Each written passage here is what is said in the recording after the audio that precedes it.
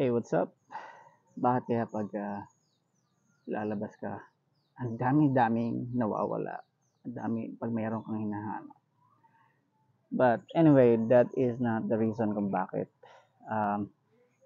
meron tayong video today. In today's video, pag-uusapan natin yung latest find na mic na nahanap natin sa Shopee.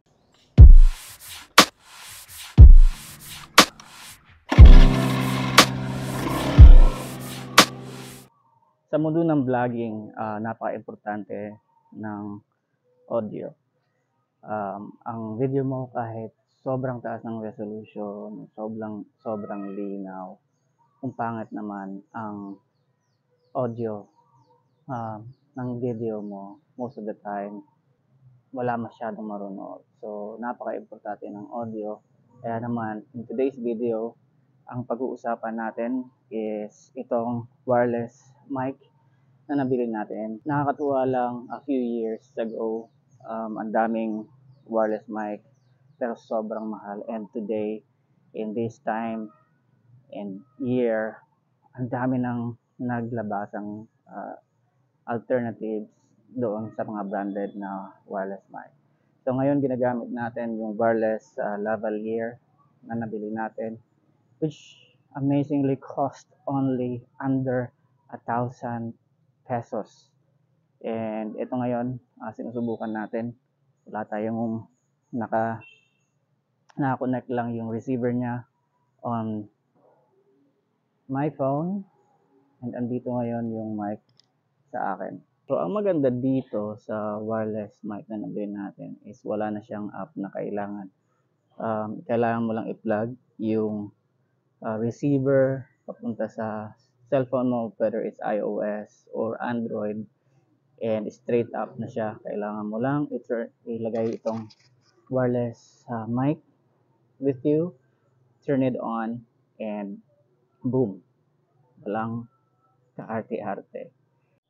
So, ayun na nga, itatry natin mag-bike. I think it's safe naman mag-bike dito while wala naman masyadong tao dito sa Rizal Park in Coronadal City. So let's go ahead and try. Alright, so when it comes to build and quality ng mic, of course, it's a cheap mic. So you won't have to expect a quality built mic or wireless mic. It's made up of plastic, and I think for me, ang advantage ng ganitong klaseng quality, ang advantage ng ganitong quality ng mic is sobrang gaan niya. And gumagamit kasi ako ng Osmo Mobile 3. So right now, nakalagay yung ating cellphone sa Osmo Mobile 3, and ang advantage ng plastic ay magaan lang siya. Unlike yung previous adapter na ginagamit ko, which is made of metal, medyo mahirap siyang i-balance when you are using a gimbal like this one.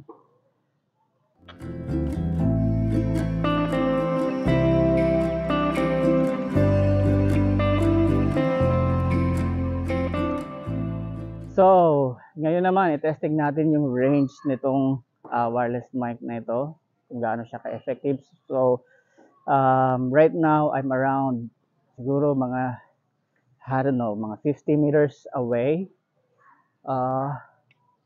I don't know, I'm not really sure pero medyo malayo tayo from the camera so narinig niyo pa ba ako? You guys hear me? There you go. So ayan, nakita ko from the display na gumagana naman siya so ang galing. Ang galing ng mic na to. I believe maraming matutulungan ng mga um, YouTuber na on the budget na naghahanap ng wireless mic kagaya nito. So far, so good. When it comes to battery life, wala pa naman akong, hindi ko pa naman siya nasusubukan, pero matagal na rin siya eh. Matagal na rin siya naka-on. So I think it's pretty good. I just hope that it's gonna last long for its worth. If you guys are curious about this wireless mic na nabili natin from Shopee, I'm gonna go ahead and put on the link down below para if you guys wanted to try it for yourself and buy it, you can go ahead and buy it. I got it for only around 500 plus with shipping to Mindanao. And ito, dalawa ng wireless mic ang kasama and isang receiver. Um, I think wala siyang brand. It's a Chinese product. Pero so far, so good. So, yeah. Ang galing, di ba? Alright, so I think sa ngayon, susubukan naman natin i-compare yung kukompare natin kung ano ang quality ng audio natin pag wala o hindi natin gamit yung wireless mic na ito. Okay? So, let's go. Alright, so tinanggal natin yung receiver from our mobile phone na nakalagay sa Osmo Mobile 3. So, the audio right now should be yung built-in mobile phone mic lang. So, how is the quality? Kumusta? Mas maganda ba ang merong wireless mic? So, ayun. Ibalik na natin yung ating wireless mic on our mobile phone. And this should be the wireless mic with working on the audio. Alright. So, ayun na nga. Nasubukan na natin ang performance nitong wireless mic na nabili natin. So, impression natin when it comes to build, well, of course, it's a cheap wireless mic. So,